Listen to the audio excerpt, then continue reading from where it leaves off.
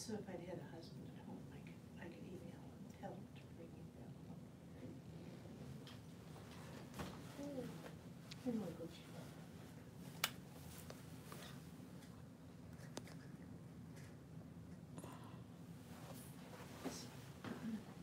When I studied, I always went to sleep. That's why I started drinking. Because I would study in my room at Bethel. And down the hall was a candy bar machine. And I didn't eat very well. So I had to go get something without any calories, whether I liked it or not.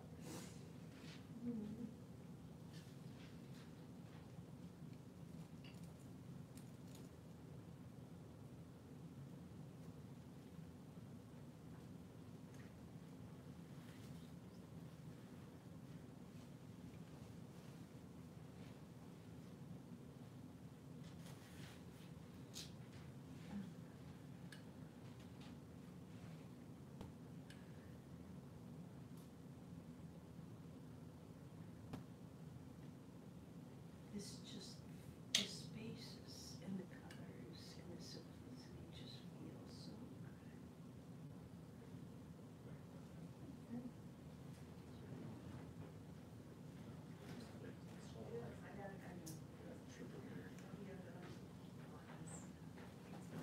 Do you know how long it's planned for? No. Troy can talk for 16 to 18 hours, so I'm not really, I'm not positive. I'm gonna sit here and smile until it's done.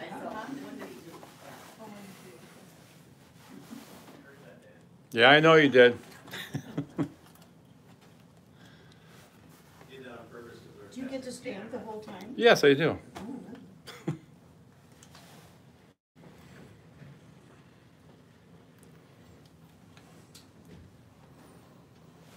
Waiting for a few more that are on the way, but we're actually going to get started here. I'm just going to introduce myself. I'm Dr. Troy Sparrow. Most of you that are here know me or of me, and I'm going to be speaking today about memory, brain health, and introduce some of the programs that exist out there. And we are live on YouTube. This will be up on our website for future reference, number one. And I know we have people watching from Canada and from Mexico and a few other places around the country, so I welcome them. This is a topic that I could legitimately speak an entire week on because of how much information there is. So what I did was, like I always do with these types of talks, is I put all the information I have, gather it, and then I start to whittle it down.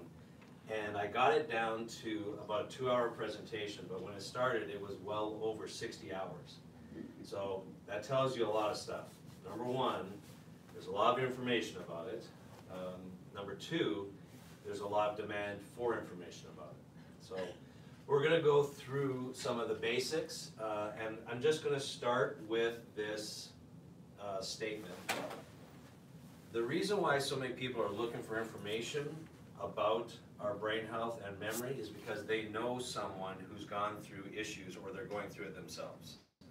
So that should hit home. When you see some of the statistics, it's going to bring home even a little bit more. But I want you to really hear this. Alzheimer's and memory loss is preventable. And we're going to go through some of the basics with that and even give you some tools to start no matter what stage you're at. Okay? And so let's just start with the big question. And how does the brain work and memory work, right?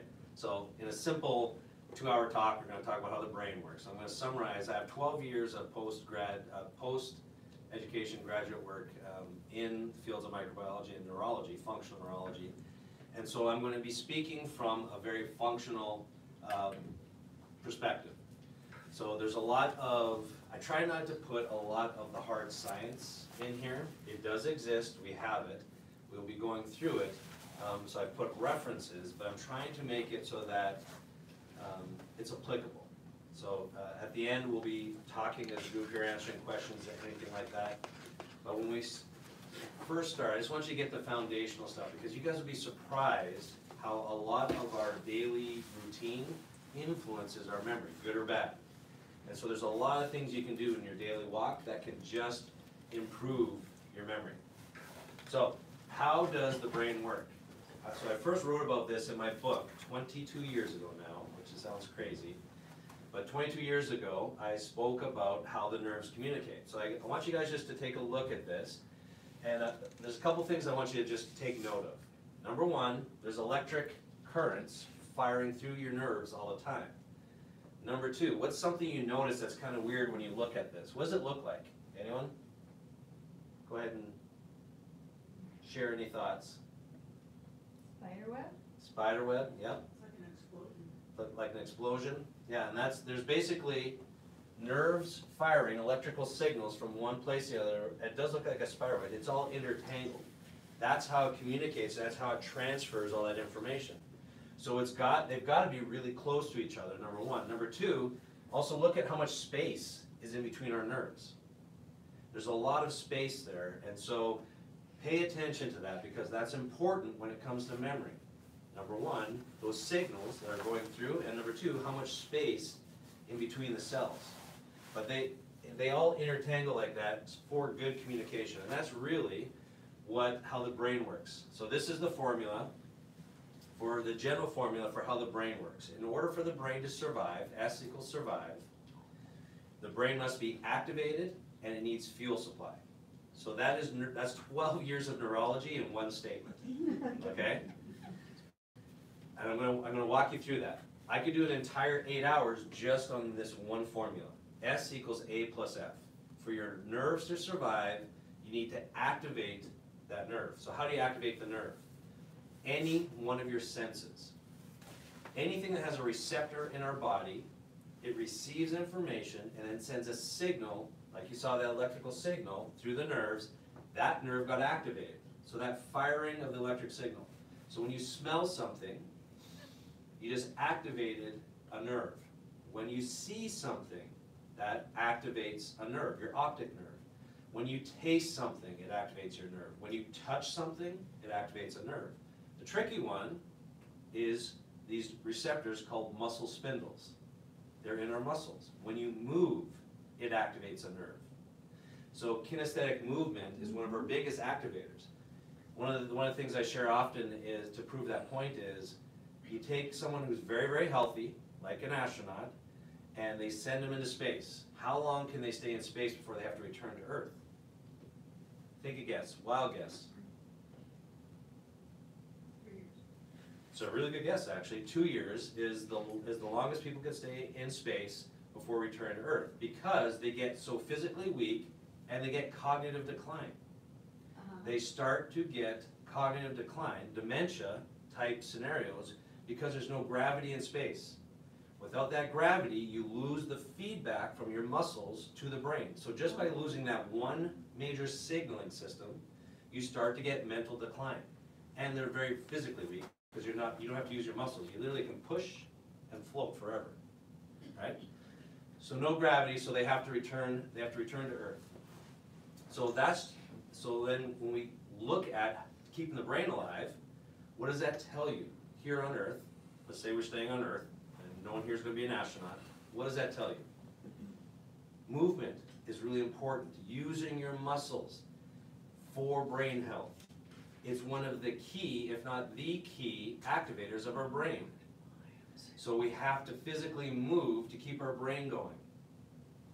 Right? So all of our other senses too, taste, touch, smell, our thoughts. We're meant to guard our thoughts. Why?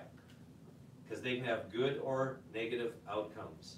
They activate our brain. So physical activation, all of our sensory cells activate. So that's the activation part. But just like if you're going to turn the car on to actually drive somewhere, what does it need? Gas in the tank. That's right. You got to have fuel. What is the number one fuel that you need for your brain? I know you're thinking, Troy, we're here to listen to you. Why are you asking us the questions? Water's good. What's that? Glucose. Glucose is good. That's number two. I'll give you an idea. You only live 10 minutes without this. Oxygen. Nailed it. I know, right? It's after the fact, you're like, oh, I should have got that one. So we need oxygen. Oxygen is first and foremost what we need. Without oxygen, without air, the brain doesn't do much after a while. and then it's glucose, because that's how we create energy in the brain. The brain is more metabolically active than any other organ in the body. So we need oxygen and sugar. I'm going to say proper sugar. Because the problem is with diabetics is they've lost the ability to deliver sugar properly to the brain, to their nerves. And that's why you see a lot of the neuropathies and the other problems in the body is because they've lost the ability to properly deliver sugar. So we need sugar and balance. And then you have all the other things in the fuel that help, all your B vitamins and minerals. Those things help use oxygen and sugar for energy. So in 5 minutes, that's how the brain works. We need to properly activate our brain by activating our senses, and we need fuel supply, balanced oxygen and sugar. What happens if your sugar gets too low? Does that affect you mentally? Yes, they even make Snickers commercials about it. You're not quite acting yourself. Here's a Snickers. That's not the solution to good brain health. I'm just going to say that. They're creating their own problems. Brilliant marketing, but if you continually eat high glycemic foods like candy bars, it actually will cause your sugar to go up and then spike down. But that'll affect your mood. That'll affect all kinds of things in the moment as far as sleep. And we see that continually. As you get worse at managing your blood sugar, it affects overall brain health. And we're going to get a little deeper into the types of more serious dementia and Alzheimer's down the road. But it's very, very important to know that sugar is the number one thing, in my opinion, this is my personal opinion, the number one thing in North America, and probably the world, but the first world countries for sure, that is in excess that affects your memory. And it doesn't do it right away. Because when you're kids, you give kids a bunch of refined sugar, what happens to them? Yeah, they go crazy, bouncing off the walls, and they've actually got tons of energy. But after doing that for 30 years, what happens?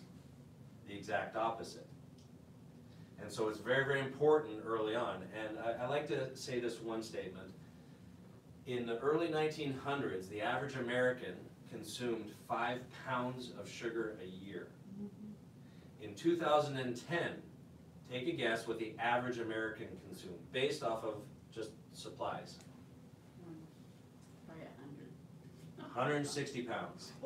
That is a full human being worth of sugar. And 100 years earlier, 5 pounds. They've got sugar in our schools with our kids right now. They have more sugar than they have nutrients and good foods and stuff. We're doing the exact opposite of what's needed for our brains. So S equals A plus F. So now, if someone says to you, how does the brain work? What have you got? Really nothing, I know, it's S equals A plus F, but when they're going to say, what? Can you explain that to me? But think about this for a second. Deep breathing exercises, aerobic exercise, movement, these are real basic things we can do and they help our brain. Now, if it's gotten to a certain point already, there's much, much more you have to do. But to help prevent with our kids, what's important? Just 2 things. Keep them moving, exercising, and sugar, diet, yes. Those 2 things can help quite a bit. So, communication is the key to success. The reason why I named the clinic Synapse is because it's the junction where communication occurs. Where 2 nerves come together is called a synapse. So the key to health is proper communication. Everything has a mental, chemical, physical, or spiritual component to it. Proper communication, when there's a breakdown in communication, that leads to dysfunction. Dysfunction eventually leads to disease. So, is it important for us to stay communicating? Yes. The way this really hits home for all the people who are married or have spouses is if there's a breakdown in communication, gentlemen, does that lead to dysfunction in a relationship? The answer is yes. So good communication is the same in the body. So these are different things. These are the top 10 that can actually cause a breakdown in communication. And I really want you to see these top 10. If you get on these top 10 right now, you're going to be improving the synaptic communication of those nerves, number 1, and actually preventing cognitive decline, which is the main reason why people are tuning into this type of lecture and talk. So, I'm going to go through a few of them here. Number 1, stress and poor sleep. They go together. So poor sleep is a different form of stress. If we don't get into deep restorative sleep, That causes a lot of problems that are already on this list. Inflammation, the inability to actually digest your food properly. We see a whole bunch of dysfunction internally from poor sleep. It affects our mood, it affects our ability to actually perform in life. Now what happens when you have stress? What do you crave? Sugar and salt. That's exactly right. And sugar, we just spoke about, is the number 1 fuel source, number 2 fuel source for the brain. So over time, chronic stress becomes a real significant challenge and problem. Again, this is a lifestyle thing for most people. But also poor sleep. Many people don't know, but there's 102 diagnosable sleep disorders by Stanford University. They're considered one of the top universities in sleep in the world. 102 diagnosable sleep disorders. And people really know about 5 or 6. Whenever I do these talks, they can come up with 5 or 6. The reason why we know those 5 or 6 in the United States is because those are the only 5 or 6 where the insurance companies cover something for them, like sleep apnea. They cover the CPAP. But there are a lot of other sleep disorders. And so just focusing on your sleep hygiene is really important. And if you identify a problem, keep working on it until you get to a solution. You should wake up feeling rested. You should not need a nap. Now, I'm going to say this with a caveat. If you have young kids and a baby at home, completely different category. We're not talking about that. But if you're able to sleep, you should wake up feeling rested, not need a nap the next day, and remember that you dreamed, that you dreamt. You don't have to exactly remember all the details of your dream, but you should know that you're at least dreaming. Those 3 things are very important. Also, so if they're not working, then you know that you're not getting the quality restorative sleep that you need. One other weird scenario is that if you happen to gain fat around your kneecaps, it's one of those hidden little signs of a sleep disorder. So I like to throw that gem out there. Yep. And so very, very important now, everyone's checking their kneecaps. Yeah. All right, so the second one is inflammation. We've heard this word a lot, but there's a lot of foods that cause inflammation. There's a lot of different things in our environment that cause inflammation. It's also things like nutritional deficiencies, like omega-3 deficiencies that if you don't have enough of the anti-inflammatories in your body. So again, that's a whole other lecture.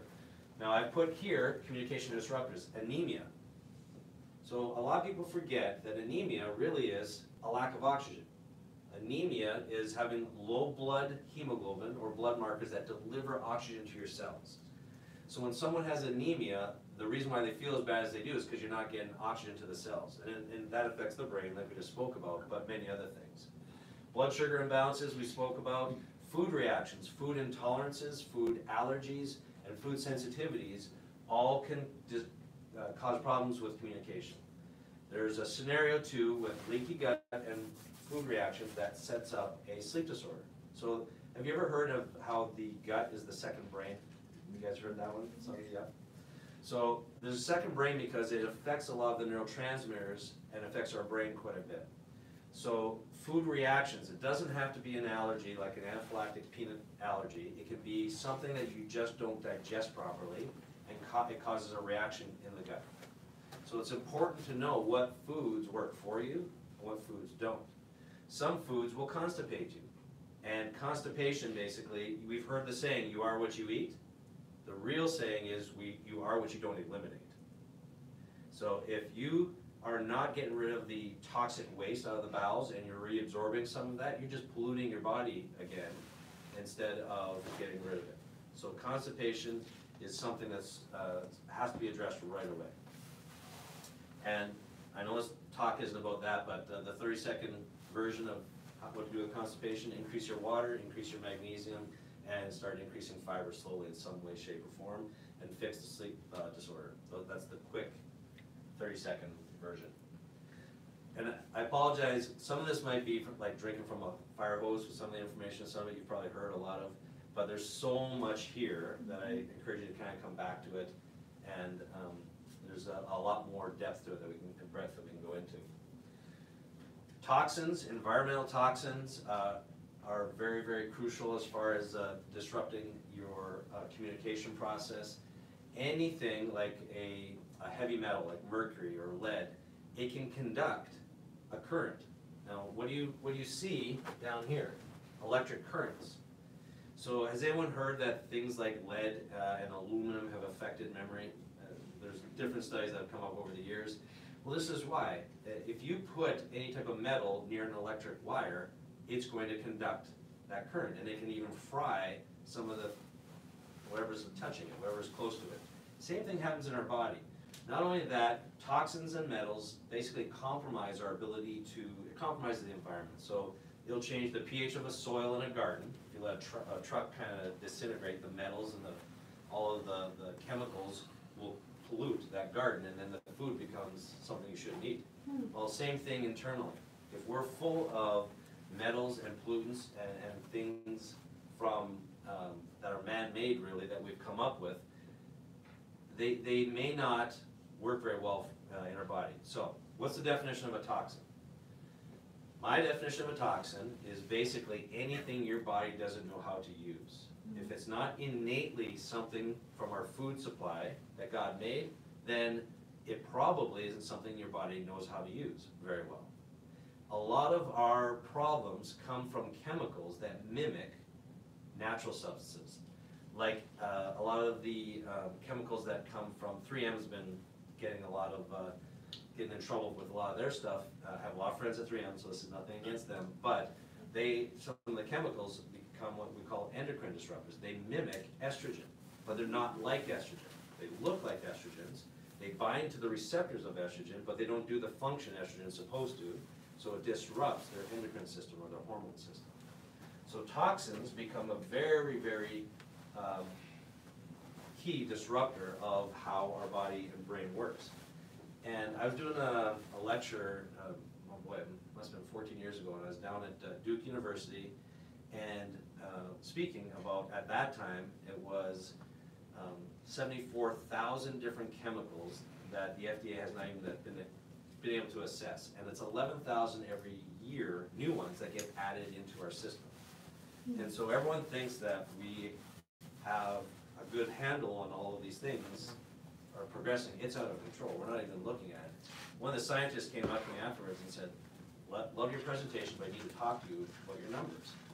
And I thought, oh boy, here we go. But he said, we actually tracked the number of chemicals, and he said it's well over 84,000 at that point versus the 74,000 that I was referencing.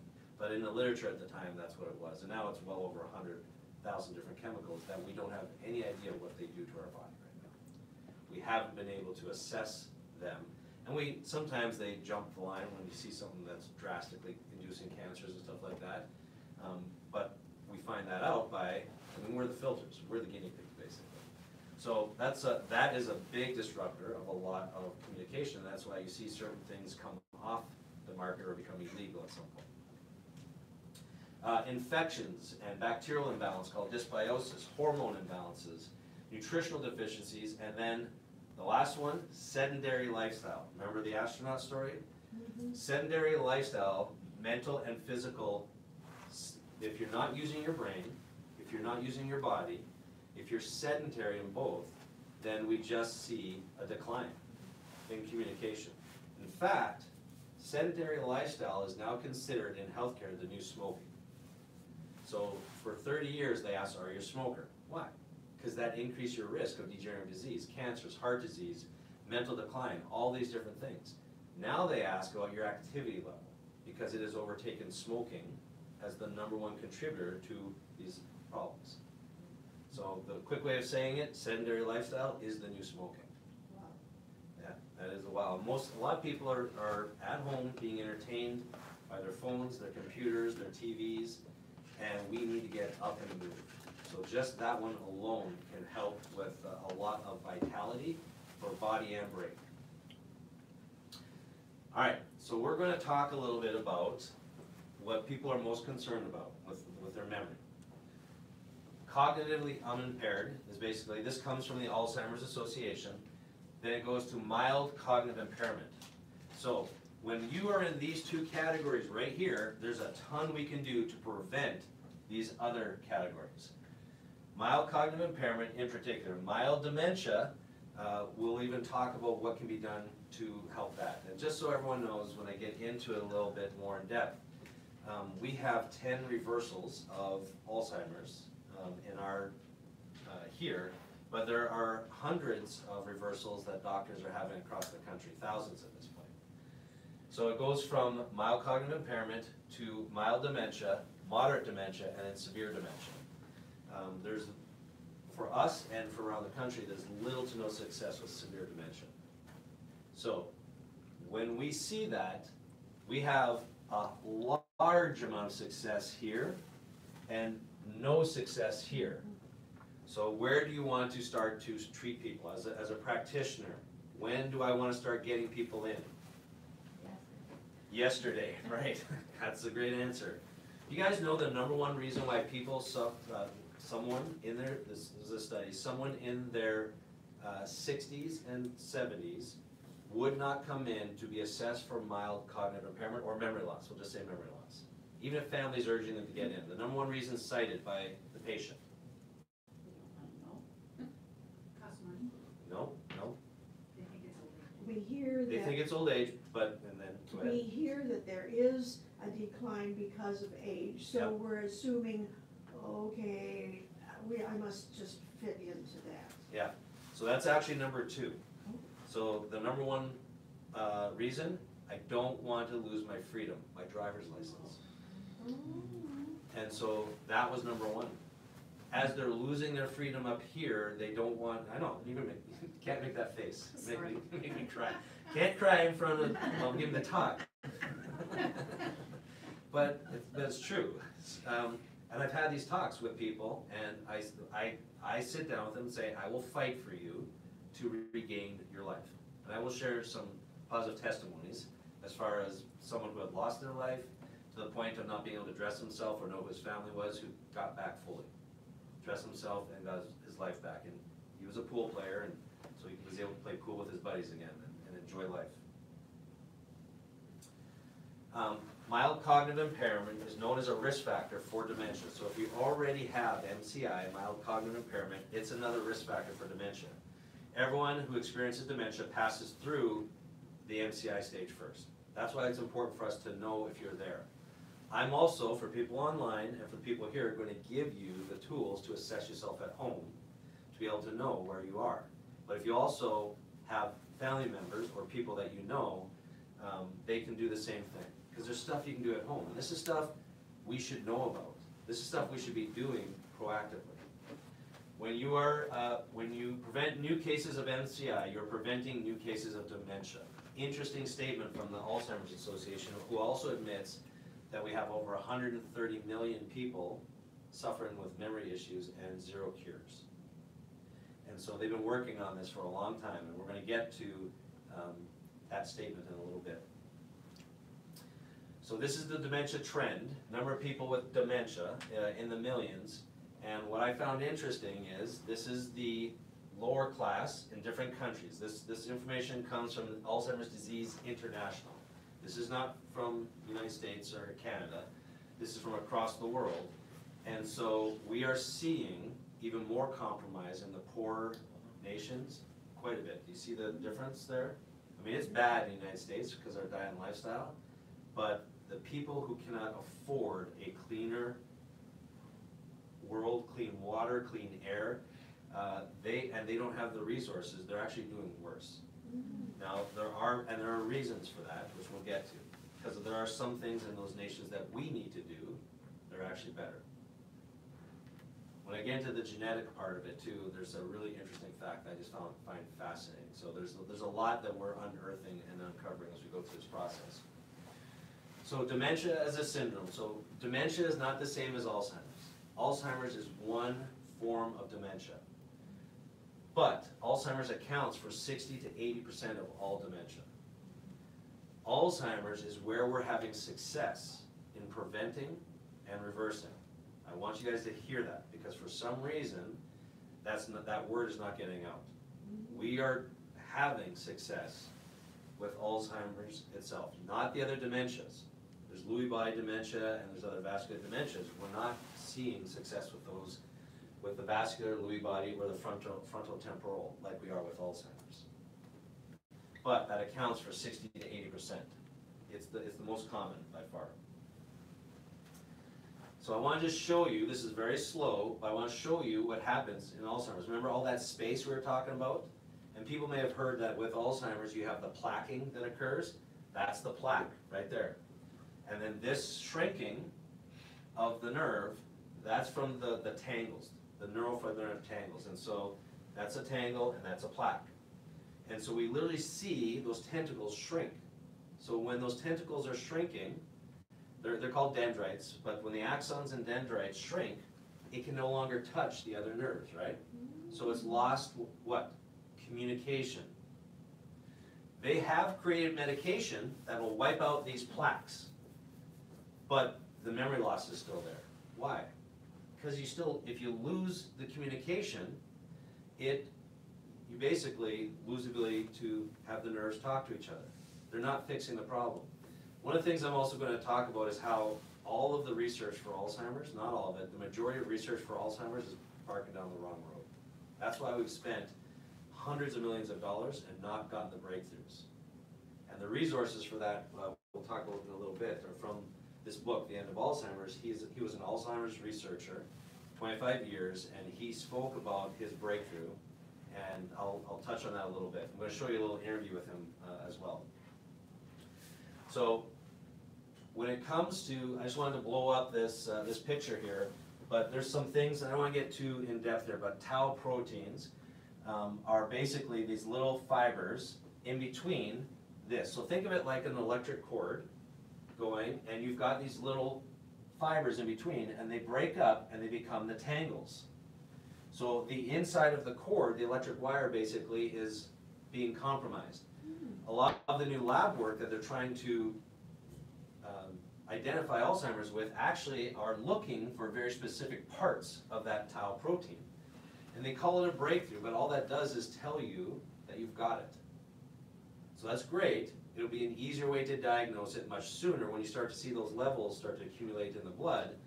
But you still have to look at what can we do to maintain this superhighway of nerves. And then what is causing all the breakdown here? And when I go through the answer to that, because we have the answer to that, we've got the answer to that, but we're not doing anything about it. And that's what we're here today to start spreading that message. So does that help kind of see what it looks like from that perspective as well? And when you start to lose these, eventually this is what it'll look like as far as that is the tangle there and then the plaques. And so that's historically what we look at as doctors as far as what it looks like when you take a slice. But we're starting to see the brain start to become compromised. So I want to just paint this picture in a different way. When you have cells, cells are either what we call blastic or clastic. Blastic is like building, clastic is like cleaving, so breaking down. In osteoporosis, when you are forming bone, it's osteoblastic. When you have osteoclastic, it becomes osteoporosis. Cancer goes from cytoblastic to cytoclastic. In the brain, Alzheimer's, it goes from synaptoblastic to synaptoclastic. We see the same mechanism across that spectrum. And so these are chronic illnesses as signaling imbalances, communication imbalances. It's like a switch, a light switch, where all of a sudden your DNA goes from I'm going to make cells to break cells. If it's in the bone, osteoporosis. If it's in the inside the cell by the DNA, it's cancer. And if it's in the brain, it's Alzheimer's. Again, an oversimplistic way, but very accurate, of describing our degenerative states. And they all are influenced by what we'll be talking about next. So the End of Alzheimer's, first program to prevent and reverse cognitive decline. Dr. Bredesen is the one who wrote this. He is who I trained under and I went through his coursework 3.5, 4 years ago. And his story, I encourage you, I don't have time to go into it, but his story is a good one. And he was a traditionally trained Alzheimer's researcher, did work for Canada, United States, and Australia. And I encourage everyone, if you want good memory, read his book, because that is the foundational information. It really is here. Some of it's very sciencey, but he gives you the ideas as far as where to start. And in his research, he accidentally, it was an accident, but he identified something that helped with those plaques and tangles. And so when he went to apply for his grant again to get more funding to do the research, he was denied by the United States, Canada, and Australia. And the reason is because they wanted him to come up with one drug that fixed all of it. Right. The problem was, he said there was 37, well 36 at the time, since now 37 different pathways that could create that problem. So you'll never come up with a drug that affects all 37 pathways. And so then he had the aha, holy smokes, we're doing this wrong. Our research, everything is backwards. And then his wife, and this is very, very important, guys, always listen to your wife. Because his wife said, you should check out functional medicine. They have more of an approach of what you're talking about. And when he did, he says, this is the answer that I was looking for. And so much more research is needed with that. So he didn't get the funding, but he did end up creating this program and has gotten enough along the way over the last 6 years. And when he was on Dr. Oz, and I thought that would catapult a lot of learning, it ended up just getting a lot more attacks than it did actually anything else. So that's why it's important for people to learn this, get good at it, and prevent it. Because the proof is in the pudding, yes? Right? So let me just go to Dr. President himself. I'm just gonna, first 5-10 minutes here, or 10 minutes, and we're gonna just listen to this.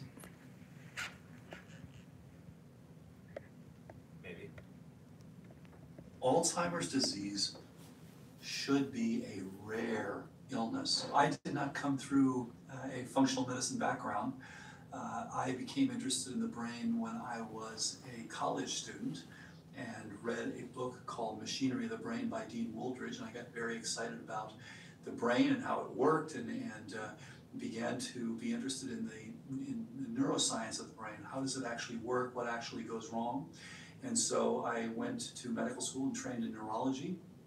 And in neurology, there are a lot of diseases that we can't do much about, and in particular, the neurodegenerative diseases. Alzheimer's, Parkinson's, Lewy body, frontotemporal dementia, PSP, on and on, where we have not been successful. And you could argue that it's the area of greatest biomedical failure.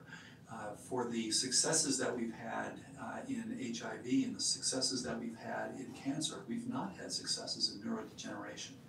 So I went back to the lab then, after clinical training, so that we could understand what are the mechanisms that actually drive these diseases. Why do you get neurodegeneration?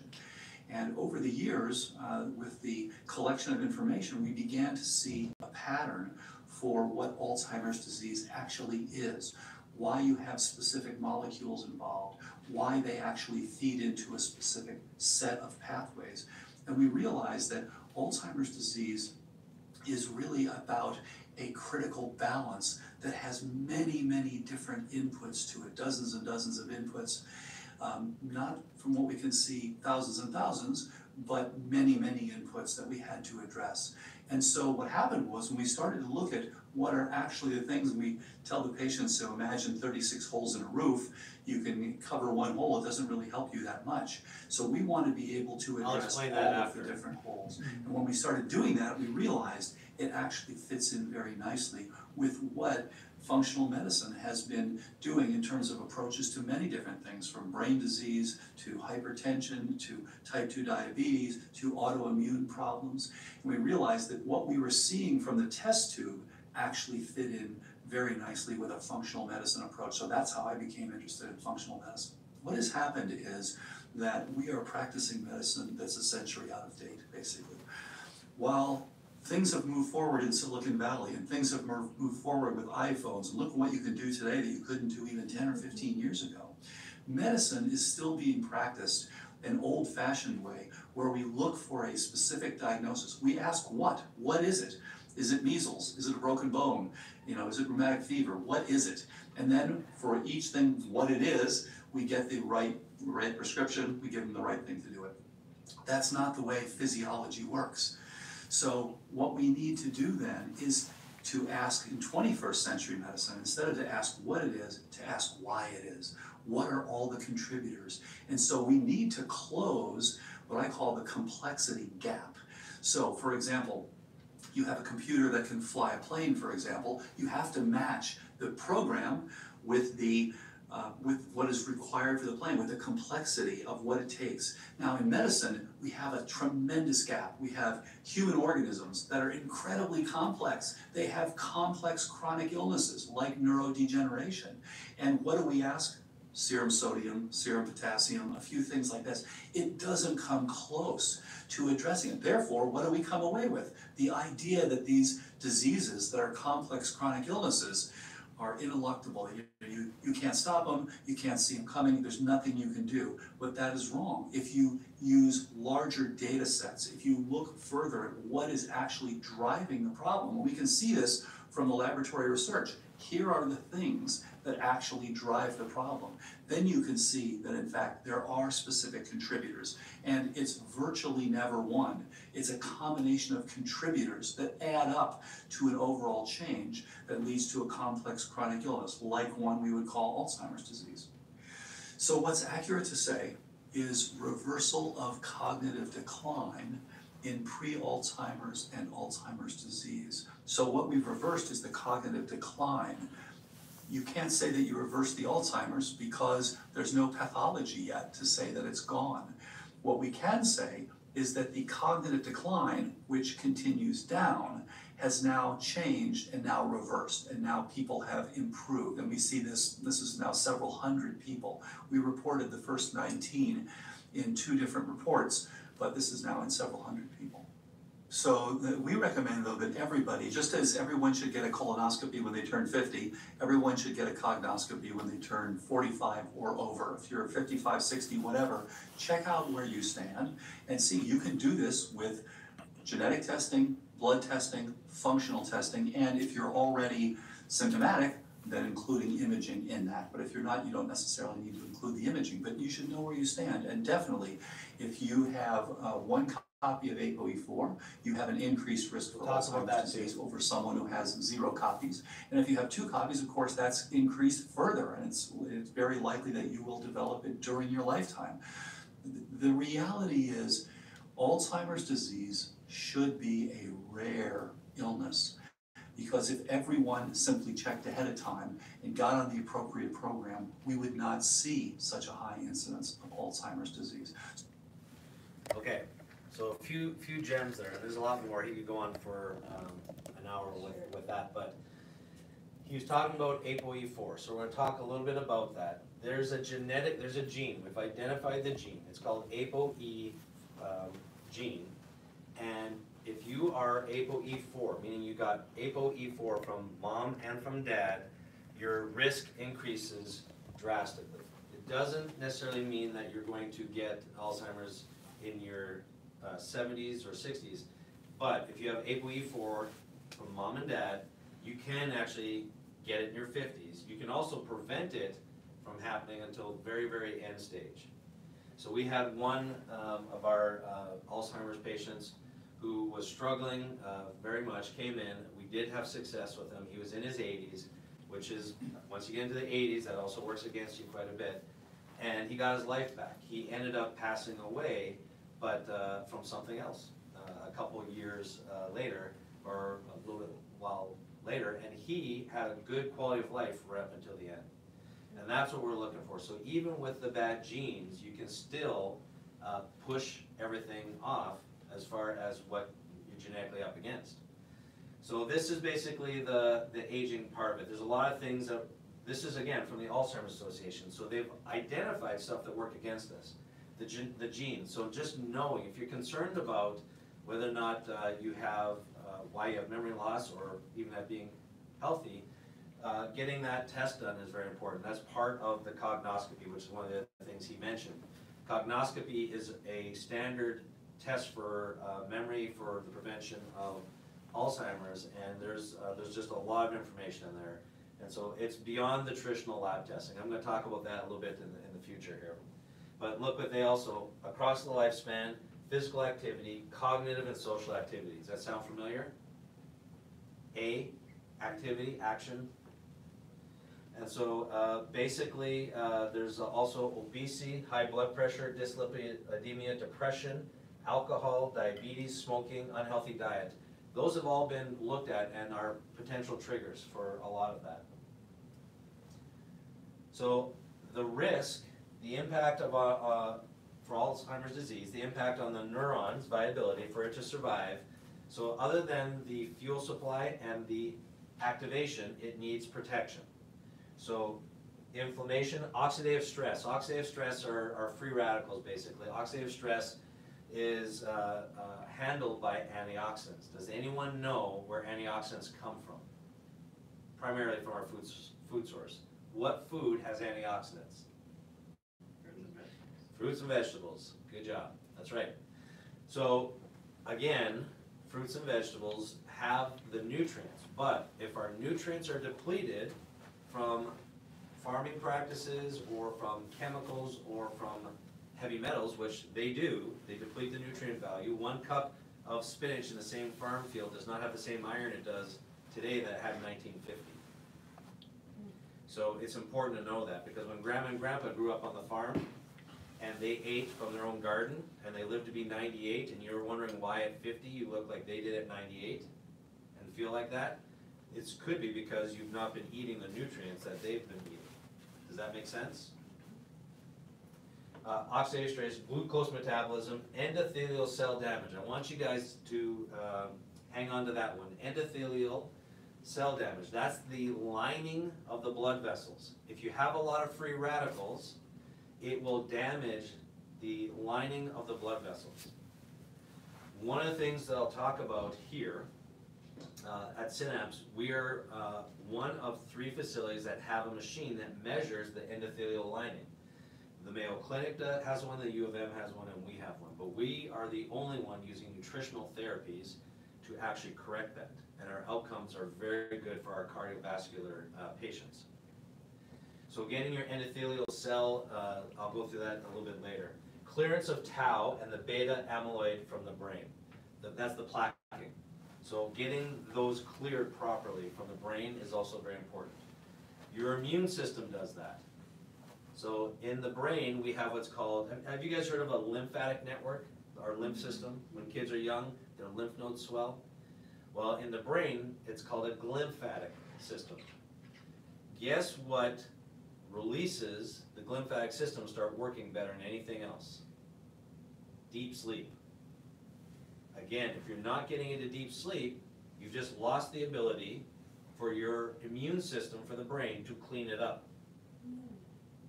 And then you can't get rid of tau and beta amyloid from the brain. So, and this is, again, and I'm not being, I guess I'm being critical of the research. The research that's out there is phenomenal. They're brilliant at what they're doing, but they're looking for a medication that can clear out the plaquing and the tau proteins when we know deep sleep does that. So why not work on getting that part of it addressed? There's more to it. It's way more complex than that. So all my scientists that are working in the labs, I still love you guys. Just know that we've got to get these basic foundational things working. So this is a perfect example. This is the p-tau217. This is new research that's coming out, and they get really excited about this, but the reality is there has not been a medication that's been approved that's done anything effective since 2003 for Alzheimer's, per Dr. Bredesen in his book. Now, something might be coming out within the next year, but again, it's only going to tell us that you have Alzheimer's. It doesn't help with the why, like he said. That's part of the problem. A lot of the promising research, and you hear this time and time again. I remember watching the news, there'd be a new miracle drug, and then 2 years later, you don't hear anything about that. All this promise because of research, but it's not. They're getting closer to getting closer. Well, we've been doing this for decades, and it's just going down the wrong path. So again, that tau protein right there, looking at why is that breaking down is much more important. So, how is your memory? This is where I'm going to give a test to everyone in the room now. I'm joking. I want you guys to know, this actually comes from California, but I used the British Columbia guidelines for this. It's the same quiz, but you can go to the website here, down here, you can take a picture of that, or just Google the Alzheimer's questionnaire with the letter A and Q afterwards. It's the AQ21 questionnaire, and I just want to walk you through that here, and you can take this questionnaire just to get yourself a sense. It's pretty easy, and if you want to do it, assess someone else, it's kind of set up that way. So, does your loved one have memory loss? Yes, that's 1 point. No, 0. If so, is their memory loss worse than a few years ago? Yes, 1 point, no, 0. And then some of them have 2 points. Does the patient repeat questions or statements or stories in the same day? Yes, 2 points. So at the end, you add them up, and your score will tell you basically where you're at as far as some of the challenges. 0 to 4, no cause for concern. 5 to 14, memory loss may be early warning of Alzheimer's, and 15 and above, Alzheimer's may already have developed. So this one in particular is very important to just get on top of. It doesn't diagnose anything. This is one marker. There are dozens of memory tests that we do to actually assess different parts of the brain, and you can get much more in depth. This is just something that is actually of value at home that most people don't know about. Something that's a little more systematic. So with that, there's also a smell test. This is my favorite one because I was speaking with an Alzheimer's researcher, and they were actually creating a new tool that was very good. I love the research they were doing. They were surprised that when we spoke that I knew about this one. It's because I'm a peanut butter lover. And so there's a smell test. You put peanut butter at the bottom of a ruler, and I'll show you a picture in a second, and you measure the distance from the nostril to the patients where they're first able to detect the smell. So you have a peanut butter down here, and if they smell it here, that's good, but you've got one nostril plugged. There was a difference between the left and the right nostril. This is fascinating to me. Patients who detected the odor at least 6 centimeters worse with the left nostril than the right were also more likely to be diagnosed with Alzheimer's. So it's the peanut butter smell test. This is what it looks like. So we've done this with our patients, and it is, you never just diagnose off of one thing, but it is amazingly accurate. All of our Alzheimer's patients that we've been assessing, not all of them, but a good 80%, did have this as a variable, still. And then many of them have lost their sense of smell, so that was tough. And then of course COVID threw a wrench into all of that, right? So we just lost that test during COVID. So.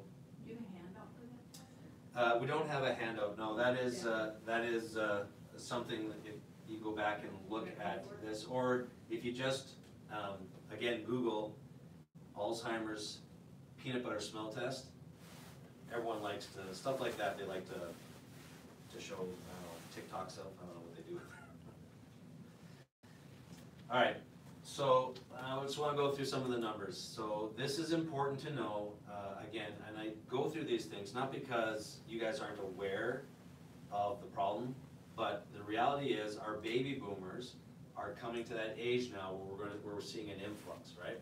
So when the baby boomers were babies, diapers went through the roof as far as that market, and then elementary schools, and then high schools, and then different things. So as the baby boomers have set these bubbles or trends. Well, right now, unfortunately, it's an Alzheimer's trend. And we've seen the numbers go up quite a bit, and they've been increasing quite a bit. Right now, in the United States, a new case of Alzheimer's is diagnosed every 66 seconds. So during this presentation, 2 hours, there's been more than a dozen people diagnosed. Family members are trying to take care of loved ones. They provide themselves $271 billion in unpaid care. And if anyone's ever taken care of someone with memory, you guys know how much work that is, right? I have taken care of more caretakers than I have people with Alzheimer's because of the consequence. It's a tough scenario, but the estimate is $271 billion of unpaid care that they're doing for their loved ones, which is amazing and awesome, but tough, right? And if we want to be better, and get good at this, we have to take care of them as well. National average baseline cost is $7,000 a month in 2021. This is for and as high as $12,000 a month. This is for a memory home. When someone has Alzheimer's and they're going to a home, the cost is $7,000 a month, and in Washington DC is $12,000 a month. They're at the highest. And so there is a huge expense, and there are only certain circumstances where Medicare will only cover it at end stage, and so that's majority of that is out of pocket. So there's a lot for a lot of people. There are some exceptions to that. In Canada, they have a different program up there, but the numbers are the same as far as the expenses, and it just gets put out in other areas. So we're seeing a bubble. In Canada, this is from their information, senior population expected to grow by 68% over the next 28 years, or the next 20 years, sorry. The healthcare system cost was $50,000 per person net over 5 years. The terminal acute care drove the cost the highest. So why is that relevant? If we can prevent a lot of this, it really minimizes the length of time for the terminal acute care. And so years ago, this has nothing to do with Alzheimer's, but has to do with quality of life and health. They did a study and showed they compared healthy people to unhealthy people. Interestingly enough, the unhealthy people were categorized as unhealthy because they said they didn't pay attention to diet, lifestyle, and they were on more than 2 medications. They were considered unhealthy. The healthy population paid attention to diet, lifestyle, and were on less than 2 medications. And they found that the unhealthy group only outlived the healthy group by 3 months on average.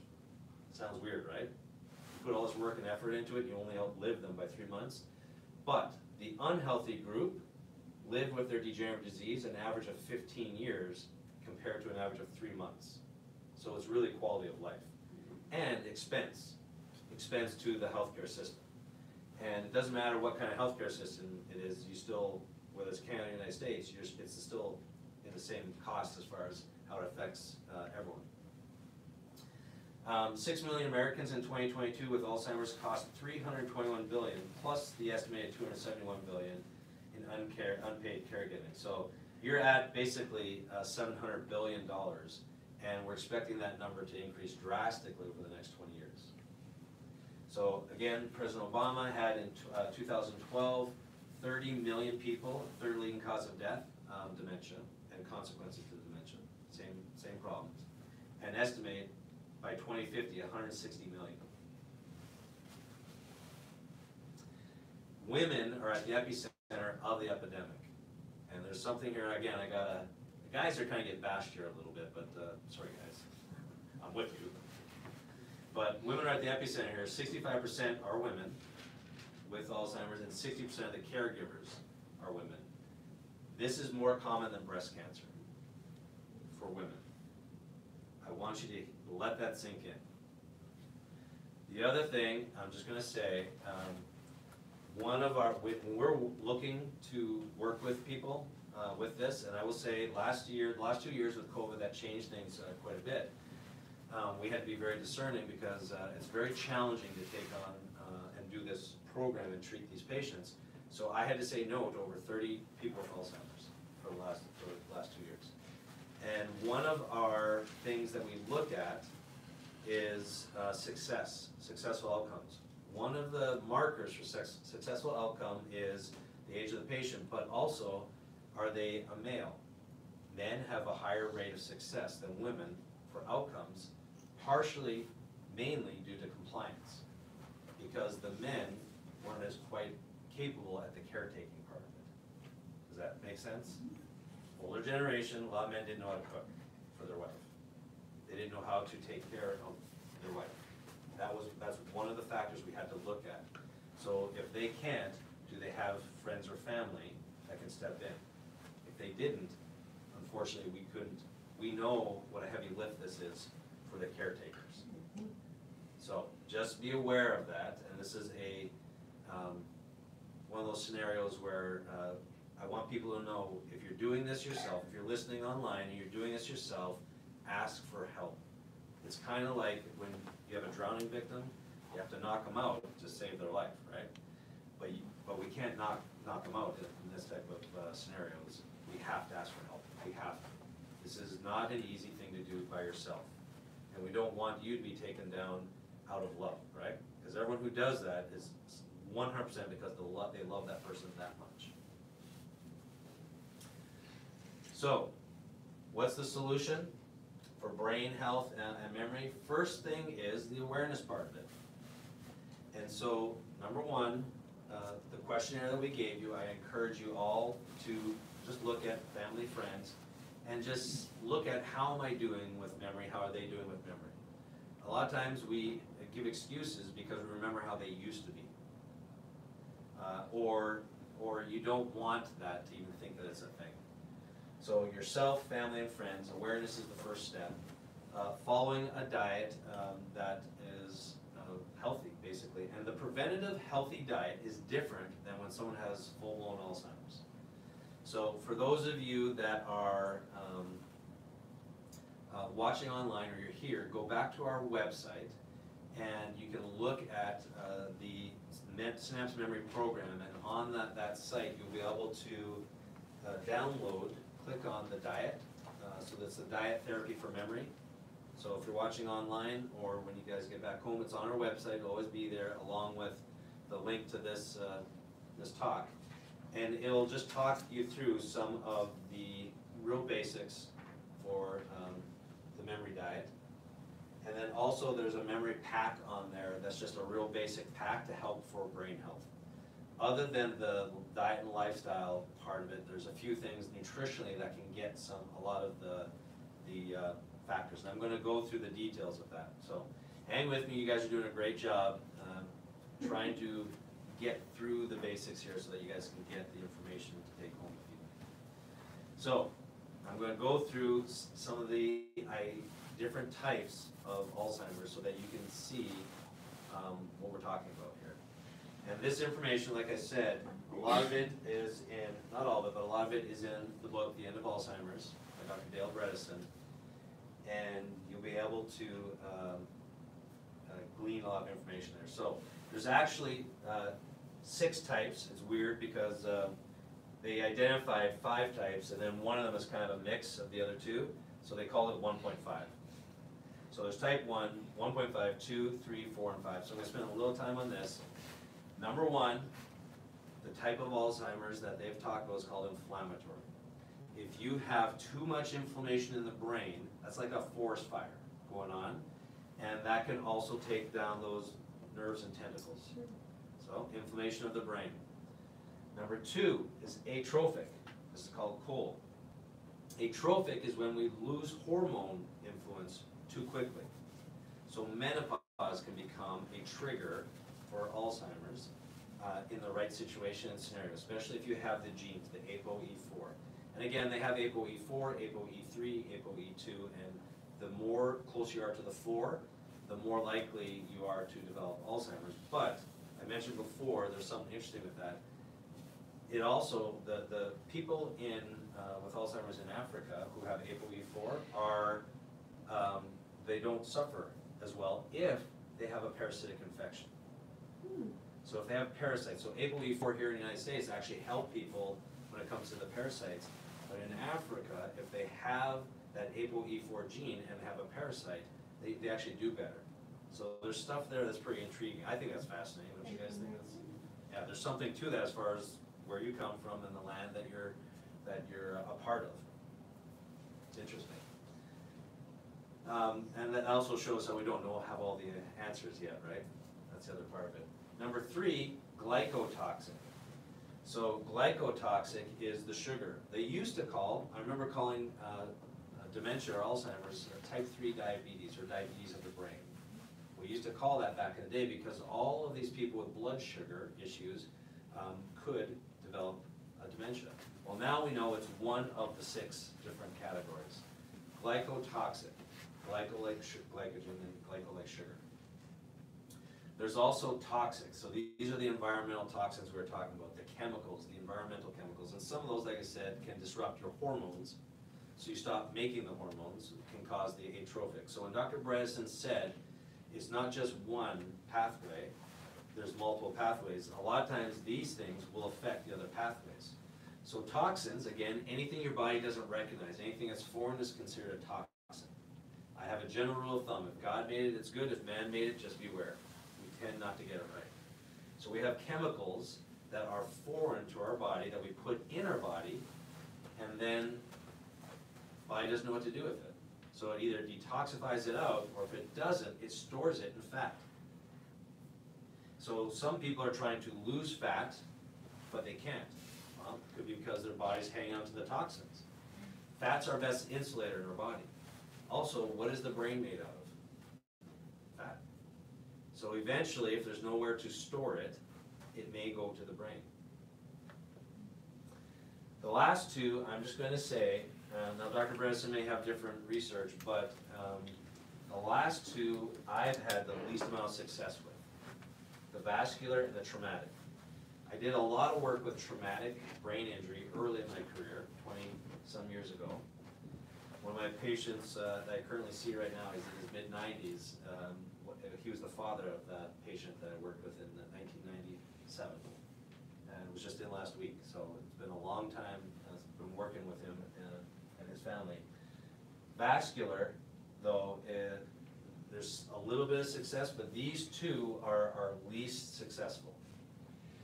So Alzheimer's that we determine has been brought on by a traumatic event and brain injury, we may not be treating them, but it doesn't mean you can't do a lot of the other things to see if there's an impact there. The worst thing is just to think that there's nothing you can do. I refuse to live in a world with no hope, right? So it's important to just be putting something into play, and if it works with the other ones, see if there's any benefit there. And if there is, great. If there's not, then you try it. The vascular part of it, we can clean up the vascular system quite a bit, but if it's already too compromised, by the time they get to us, there's already too much damage. The one thing I will say, there is technologies coming out that can look like they may aid in the regrowth and regeneration of some of these tissues. That's a game changer. If that comes out, I'm on board, because all of a sudden now we've got a different scenario. So that would be phenomenal. So all the scientists online, keep going in that direction. All right, so this is just some of the features for the subtypes. For the inflammatory one, family history is common, yes, yes, yes. Type 3 toxic, no, because that's environment, so it's whatever you're exposed to. Usual age of onset, inflammatory in the 7th decade, 8th decade for the hormone one, 7th decade for the glycotoxic, 5th, 6th, or 7th decade for the toxic. Now here's the scary thing. We just had someone in their late 40s, early 50s with the hot one, inflammatory. That means they aged their cells to the point of a 70-year-old within 50 years. Does that make sense? I'm going to say it a different way because this is true for the sweet one as well, the glycotoxic. When I was first going through medical school and then eventually chiropractic school, they taught us when it came to diabetes, there's two types. Childhood diabetes and adult onset diabetes. You guys remember that? Raise your hand if you remember that was what they used to call them. Yeah? They changed the names, didn't they? Right? Why did they change the names? Because childhood, you were a kid when you got it. Adult was basically people got between the age of 50 and 70. But then all of a sudden something started happening. People started getting it in their 40s, and then their 30s, and then their 20s. And then they said, we can't have this, there's not adult, now we've got teenagers getting it. So we don't want to confuse them, so now they call it type 1 and type 2. Type 2 is when you burn out the use of your pancreas making insulin. Type 1 is autoimmune. So these people were basically, eventually, it got down to now the youngest type 2 diabetic is 8 years old, a child. That person burned out their use of insulin within 8 years. So that means they aged the cells of that organ 8 years to what used to be 50 or 70 years. So these 20-year-olds that are getting it have basically aged their cells to that of a 50 or 70-year-old because of sugar. So that's a multi-generational thing where they were not regulating sugar properly. Does that make sense? That's mostly diet and lifestyle. and we're speeding up our aging process with diet and lifestyle. And so we're seeing the same trend here. People getting memory issues in their 50s and 60s when it used to be 70s and 80s. That's why it's so important to be talking about this right now. So you heard Dr. Bredesen talk about a roof with 36 holes. So that's his analogy of what's going on. He found 36 different pathways, 36 different things in the body that can lead to the breakdown of the tau protein, TAU, tau protein, or getting the plaquing. And so what he said is, as you get these medications that are coming out, they're filling one hole here, but you still have 35 other holes. And that's how he knew they'll never come up with a solution if they keep on that track. Because you're only filling one hole of the 36. And that's why he says you have to look at all 36, and not necessarily all 36, because that's very expensive. That'd be almost $20,000 worth of lab work if you did all 36. You have to discern through lab testing, physical assessment, experience in the world. For example, if you were a welder, that's relevant to us.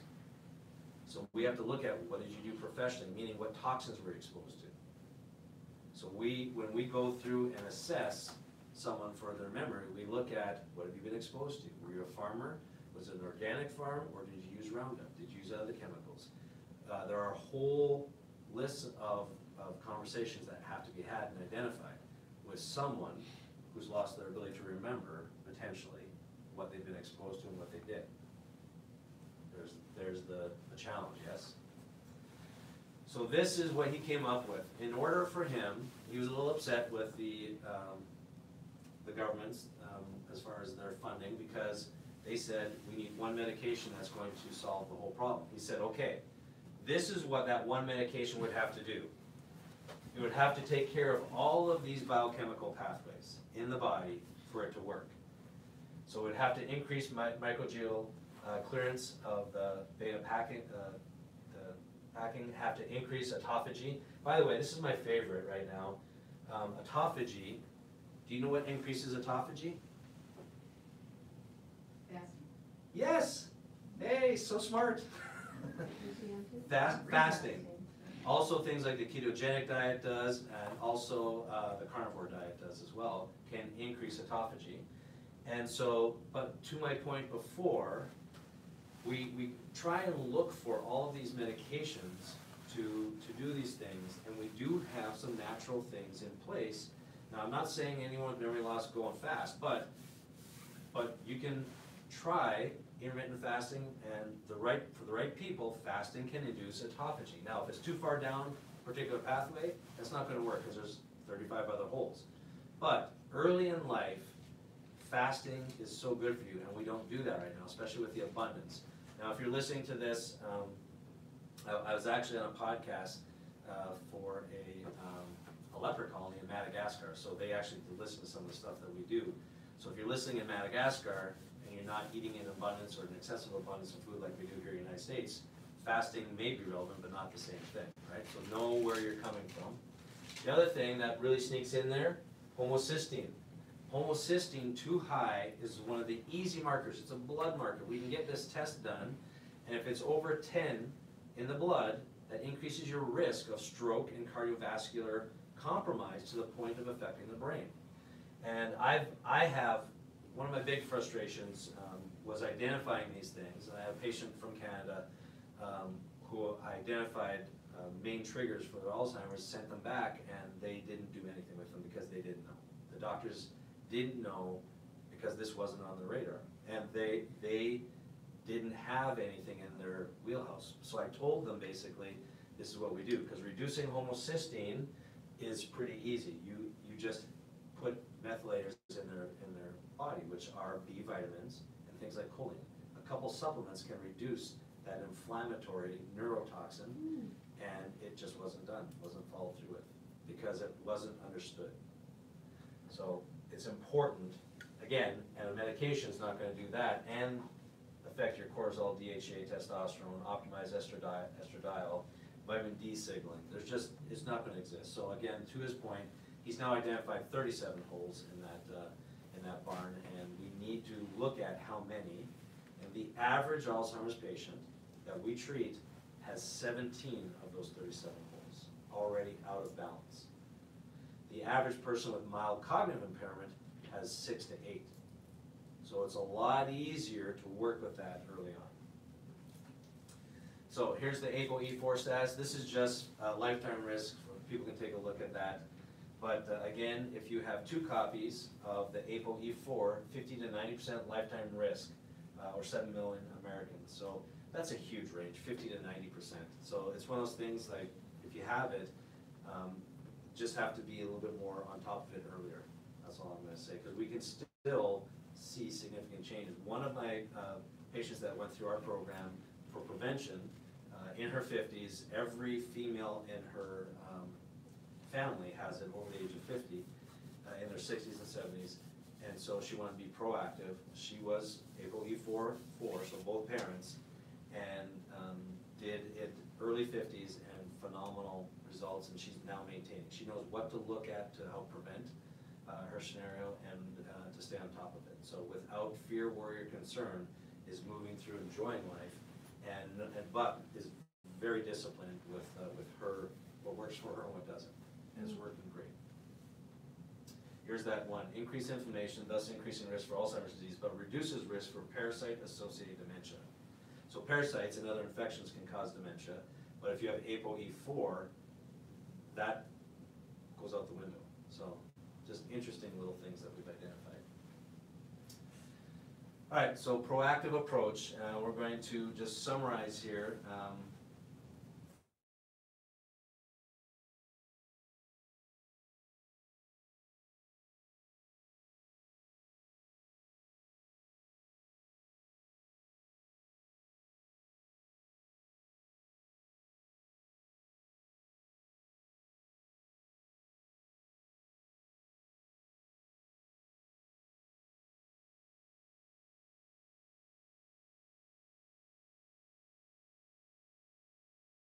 Range 5.2, 5.3 for a hemoglobin A1C is great, and a blood sugar, fasting blood sugar around 80 to 85 is ideal. Vitamin D, we know vitamin D is the #1 immune regulator, and so for us, the optimal range is 50 to 80. And I can't tell you how many people come in with a vitamin D of 30 and their doctors say that's normal, which it is to help with osteoporosis and things like that. But 50 to 80 is optimal. So we have a lot of people with low vitamin D that have 40 and still have symptoms because of all the other factors as well.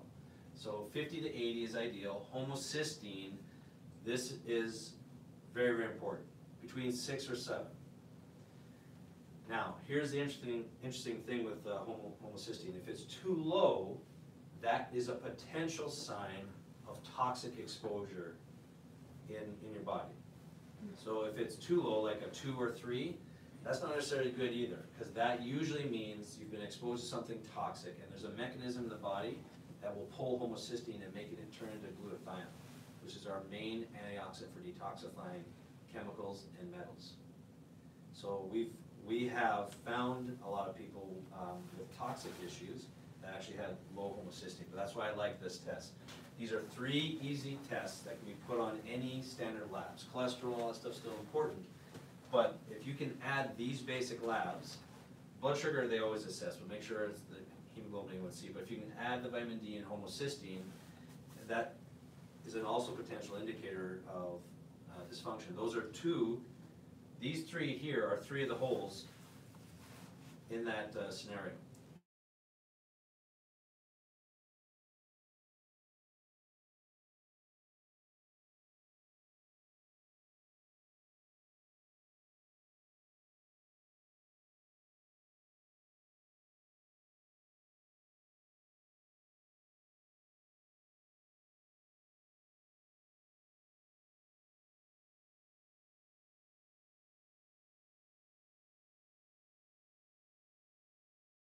Discerning that it has to occur there.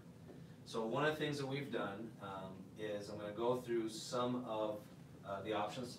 Like I said, if you go to the website, you can work on the basics and take the memory pack, and then listen to some of the things we talked about, the exercise, the sleep hygiene. Those basics can really help with memory. If you find yourself confused or not remembering your words very well, there are three parts to the memory.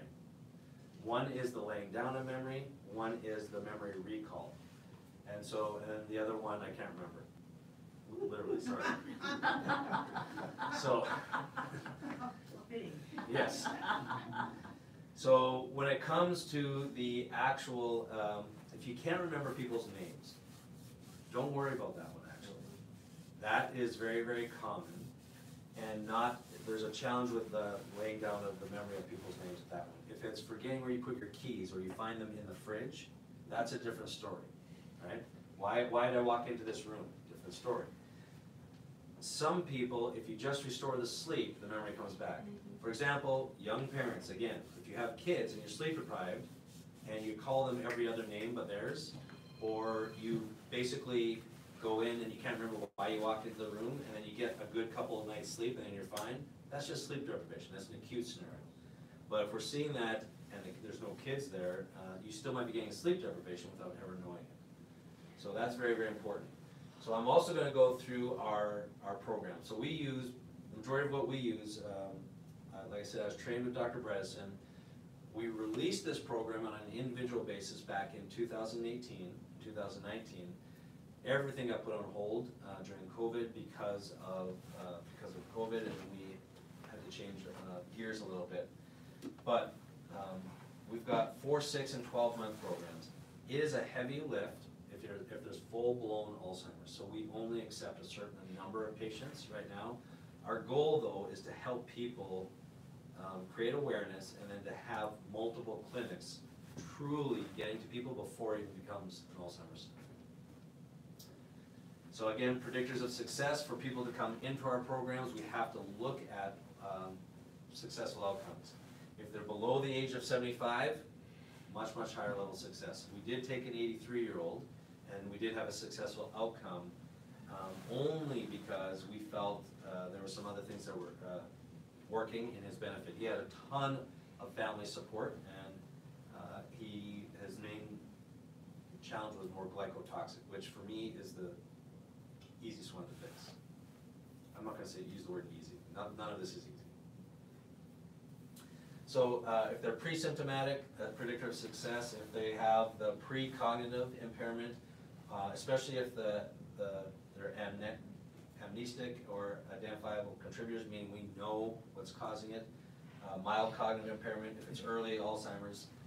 Non-type 3, and then atrophy limited to the hippocampus. That's if we get an MRI of the brain and the atrophy is only in that one area, we know we've got high level of success.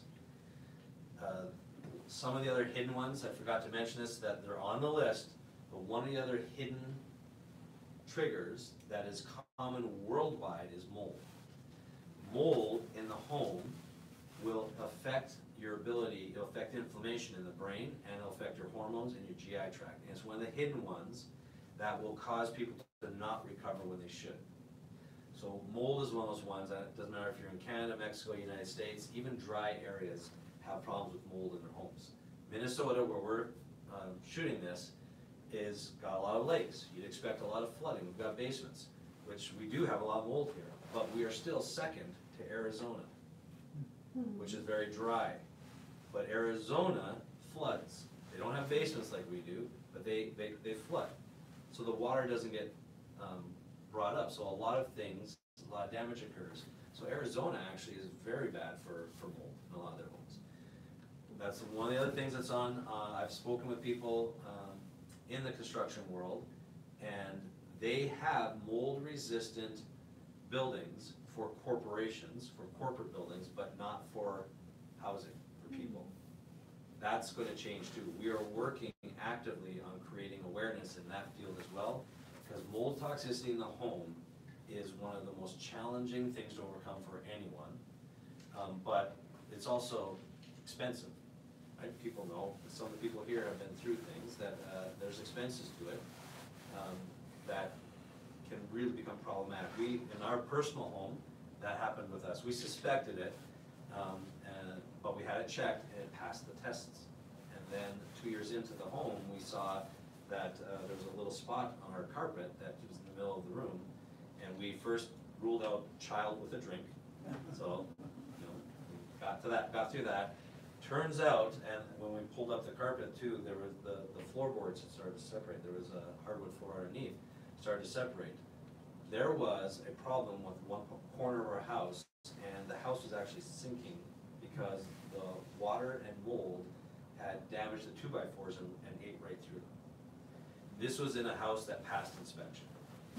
This was in a house that passed inspection and a water test because I didn't want to have to deal with mold.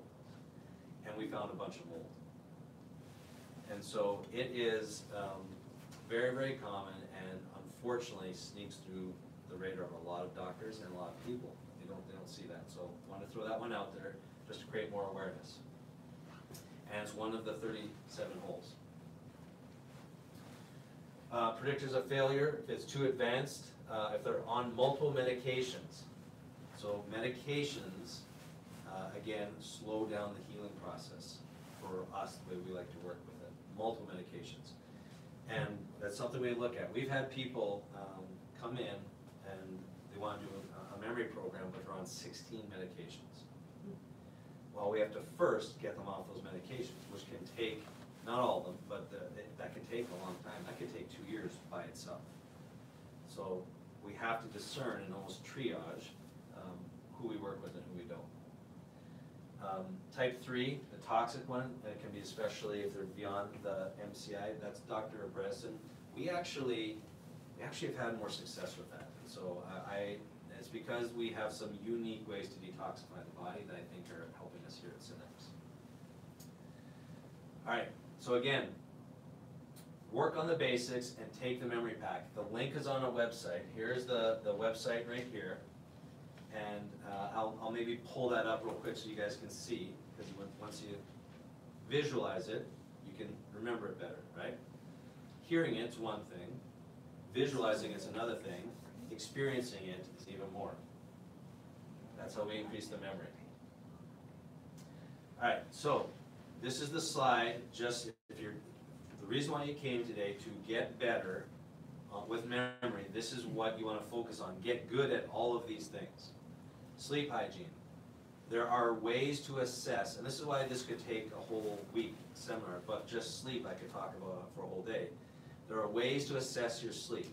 We even have mattresses that do that now, sleep number beds. We have rings called Aura rings, aura.com, O-U-R-A.com. Can tell you if you are getting into deep sleep or something is disrupting it. We have Fitbits and things like that. Although they're not ideal like a sleep disorder study, they're still going to give you some idea of how you're doing. Stay hydrated. This is an easy thing to say, hard to do. We live in a world that is chronically inflamed because of everything around us. Fire pulls water out of the atmosphere. There is a video in our media section, and I shot it or put it together back in 2014 on our website. I've been doing it for years. It's called Your Immune System Under the Microscope, and I explain how your immune system takes care of an infection, and if you're dehydrated, it can't. Your immune cells literally swim.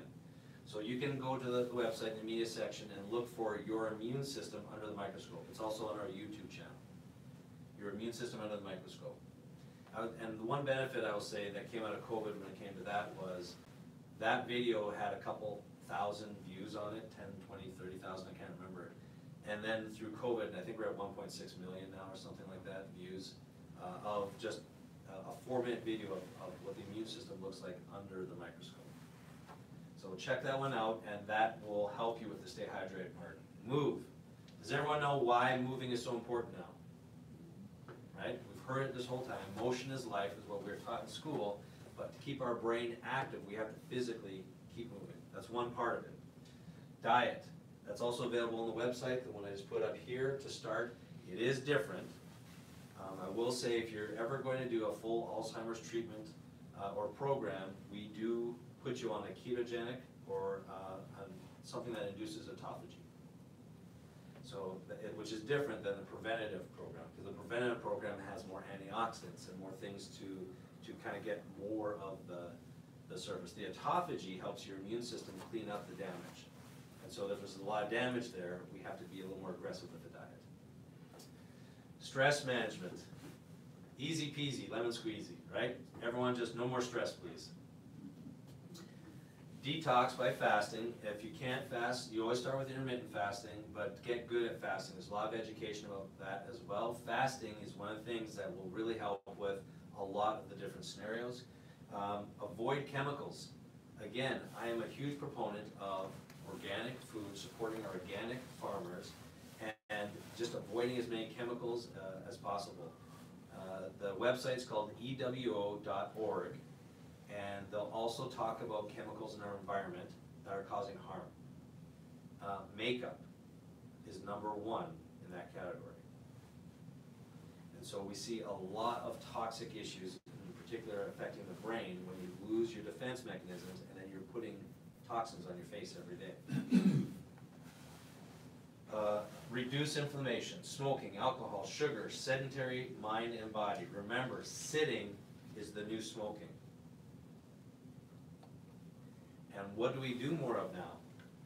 Kids, adults, yeah, work. I have people, I don't know if you guys have experienced this, but I have days where I treat people all day long, which I absolutely love because I'm up and I'm moving, I'm back and forth. Then I have days where I have to write reports on my computer all day long. I have to do computer work. They don't have paper anymore. So everything's on the computer. 8 hours on the computer is the equivalent to 5 days as far as how tired I am. I can do 5 days of regular treatment with patients back and forth, 1 day on the computer by itself, and I'm exhausted. And it's because of the lack of feedback to my brain. And as I'm working with patients all the time, I always am saying I'm so thankful that I have a job that I get up and I'm physically active with. Because people always say, doesn't this wear you out, the physical part of it? And I say, no, that's the good part. It's the sitting in the chair all day long. And then most of the people I see sit in chairs all day long, staring at a computer. Just saw one yesterday in his 20s who puts in 16-hour days right now. He's working at home, and since doing that, again, since COVID, he doesn't get up from his chair except for a couple times. And he's starting to really decline physically stuff. He's actually doing better now, but that's one of the things we talked about. You have to get up and move. You can't be on your computer doing the work all that time. So he went and spoke to his boss, and his boss is watching. I apologize, but it wasn't healthy for him. Oh, I thought you had a question. Question. All right. So some of the uniquenesses we're going to finish up here. I appreciate everyone hanging in there. Again, if you're having trouble with sleep, just come to one of these talks and we'll put you to sleep. It's very therapeutic, very healthy for you. So we have at the Synapse, within the programs, we use the EndoPad. I spoke about that briefly. That measures the endothelial dysfunction. It also measures how stiff your arteries are, and it measures if you're in fight or flight, the stress response. If you're in fight or flight or rest and digest, we get 3 different markers for that. We also have what's called a Hocket. A Hocket is a 10-in-1. I'll go through these in a little bit. 10-in-1 detox treatment. And we have different technologies, the M technologies we call them, M-Sculpt, M-Tome, M-Cella. I'm going to go through that in a little bit. We also do something very different. So when it comes to working with this program, we found that it was very hard on the caretaker. I mentioned this before. So 2 years into it, then COVID. And my heart just went out to the caretakers because they were doing everything for the patient. So our program, we put together treatment for the caretaker. So we want to make sure that they're healthy. A lot of times they go through the same diet, which is very good, but when their significant other or whoever's helping is here with them, we're doing treatments with them as well. More relaxation, more rebuilding of what's going on with them to replenish them, to help them through the process. And I think that's a really important part of it, taking care of the caretaker. But also group support. We found that when you do it as a group, And this is why we do, once a year, you're gonna see us maybe twice a year, we're gonna put together our programs. We only accept people during that time. Because when you do it as a group, you've now got the buddy system, and you have people going through the same thing. So when we meet and do classes, you can talk about what you're doing well and what you're not. You can talk outside of the clinic, because you can't always reach the docs and the therapists. Having that village community mindset for healing is a big part of the healing process. They don't feel alone, and you actually will be shocked how creative people are. I had, this came to me when I had one of my patients who, she was just gifted. She could make like shoe leather tasty. It was just phenomenal, the gift she had when it came to cooking. And I was bragging about her to another patient who was in the lobby here, and sure enough, they started talking. Well, she did what I was trying to do for a month, lift this woman's spirits to help, just to be able to help her with her husband. Her speaking with my other patient is what did it. Because she had the things she needed from this other patient to help. All of a sudden she felt like she was making a difference, and things were better. It worked. So people basically throwing out what works for them is part of it. So when we gather as a group, that community, if you will, mindset helps quite a bit. So with our programs, our 4, 6, and 12-month programs all start out the same, 4 months, 6 months, and 12 months. And so we meet together with at least a certain number of people at the same time, and there's a huge impact beyond just the treatments. It's not, this is such a challenging scenario, it's not a doctor-patient relationship anymore, it's a community effort. And by having people working together as groups, and the 4-month is really just prevention, and so many of these people don't even have any cognitive problems, but they get to see with the 6-month, which is mild cognitive impairment, and cognitive impairment is the 12-month, the full-blown Alzheimer's or dementia. They get to see how it works, and that helps with prevention quite a bit as well. So I'm just going to briefly show you, this is what it actually looks like. I don't like this picture because the patient's asleep, but it looks like they're not doing so hot, but they are. So it's a machine that we hook you up to, and it's in the back there, and it, like I said, it measures your endothelial lines, so we can start to see if there's dysfunction already. And through COVID, we've seen just a huge surplus with the vaccines and COVID as far as damage to the endothelial lining. And so one of the tests I'm just going to mention, if your fibrinogen is high, then that's another sign that something is in the vascular system. And this is a prediction, I'm throwing this out here. I predict post-COVID era, we're going to see an even larger spike with Alzheimer's dementia because of the injury and damage that's occurring currently. We measure fibrinogen with all of our patients, we have for the last 15 years as our standard panel, and we have seen, we went from 1 in 20 having an abnormal fibrinogen to the exact opposite, where 1 in 20 is normal over the last 2 years. So we're going to be publishing that information in the next year, because we have a large data set of that, because it's been our baseline in functional medicine for the last 15 years. So we'll be getting that information out as well. But we just changed our current protocol because of the amount of fibrinogen to elevated fibrinogen to those people getting the endopath. And so we know that the endothelial dysfunction and the damage there will eventually affect the brain too. It affects the heart first, that's why you're seeing a lot of the heart issues. And I can't remember who it was that we were speaking earlier about that very particular scenario, and we see it every day right now. So this is a very good, unique way to measure that process. The Hocket is a 10-in-1, so we use ozone therapy, PEMF therapy, exercise and oxygen therapy, ultrasonic cavitation, far infrared sauna, carbon dioxide therapy, electrotherapy, whole body hyperthermia, it's another sauna, so a steam sauna as well, photon light therapy, and we may or may not use the aromatherapy, but this helps the increases the immune system response, and it helps them detoxify through the skin as well, and it's a very effective treatment. You'll see this in cancer centers and med spas, but we're using it for the detox, especially for the toxic group that we see, glycotoxic and toxic. It looks like a little spaceship, so before you go, you're more than welcome to go through and look at that. We'll do a little quick tour, but it just looks like a little spaceship that you sit in there, and that's oxygen that she's breathing in, it's not a microphone. Right there, so the whole body is immersed. Do not put your head in there because that would not be good.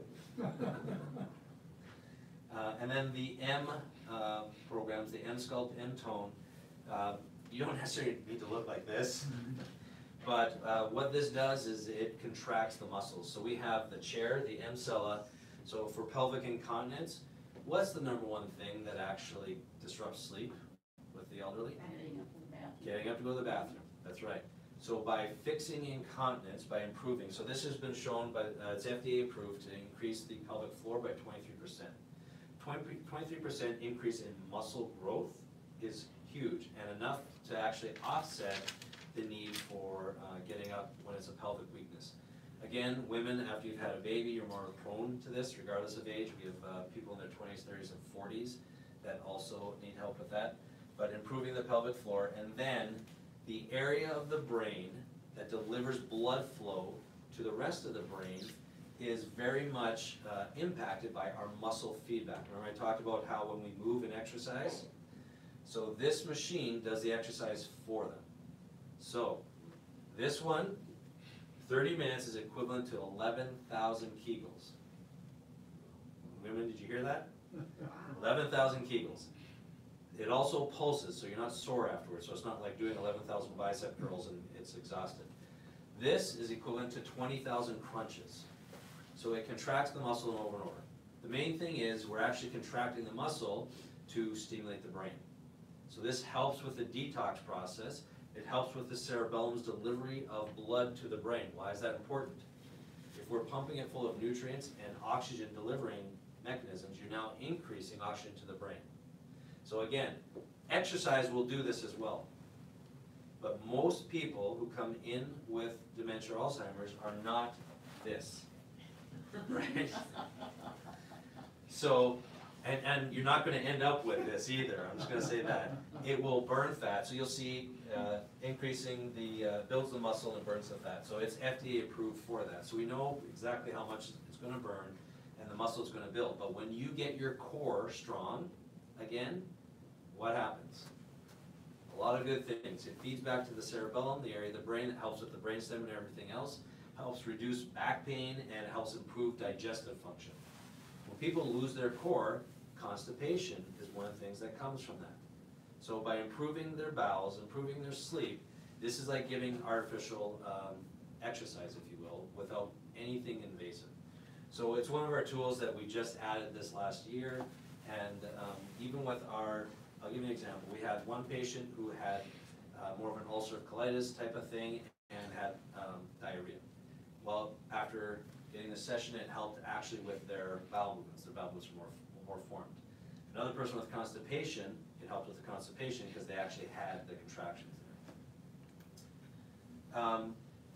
This is basically the cost, so people know that ahead of time. I want to go through this because this is important.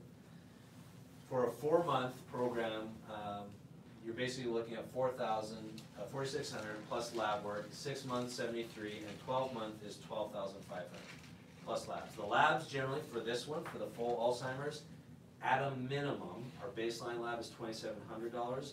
You may have to do that twice. We've never had to do that yet, but it's still $3,000 to $4,000. I want you to look at those numbers. This is the cost for someone for the 12-month program.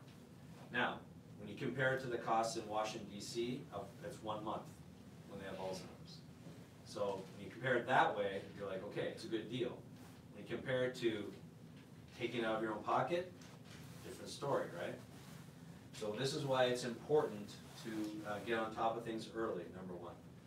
Number two, it's also why we started our nonprofit organization to help pay for this scenario. Eventually, the nonprofit, when it's fully funded, will pay for everyone's when we do our programs. We're not there yet. So anyone here or looking online, if you have any connections to help the nonprofit, let us know. We'd love to fund it. Having said that, we have multiple people already established to go through that program because they have the funds programs to do that. So it's important to know that if anyone has any questions on that who's here, Julie can answer those in the back, and I'll show take people on a tour and answer some questions. This is an example of how the program is broken down, just for people so they can look at it. I'll leave it up there for the video so you can go back at it and look at it. And so there are discounts and stuff that are put into it, but this gives you an average of what we're looking at over the year. So it's about $1,000 a month, a little over $1,000 a month, which actually in healthcare is cheap, to be quite frank. All right, with that, I want to give you guys all a big round of applause for staying awake, because that's a lot of information very quickly, and some of it can be very dry. But if you have any questions, you can go to officialsynapse.com website. There's a lot of our media. We put a lot of our updates there, and we will be putting this video up there as well. So always look for content there. A lot of information. If you're interested in any of the programs, also how to get started in those programs is online. And for the live, we're going to be exiting at this point for the live group. We're going to sit here and answer questions, or I'll take some questions, answer them, and then we can get up and walk, right? All right, thank you all for coming. I appreciate it very much.